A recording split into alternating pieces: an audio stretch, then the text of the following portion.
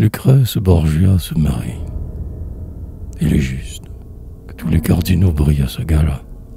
Celui du moins est épargné par la cantarella, se posant plus cruel que tous ceux de Locuste.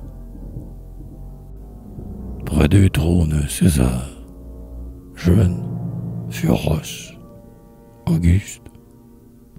L'évêque de Paphos, vêtu de pourpre, est là.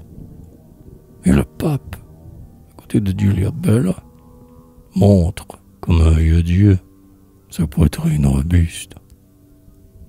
Les parfums de la chair et des cheveux flottants s'éparpillent dans l'air brûlant. Et comme au temps des caprés, Tibère épouvantait les nus, entrelaçant leurs corps impudiques et beaux. Sur les rouges tapis, 50 femmes nues dansent effrontément aux clartés des flambeaux.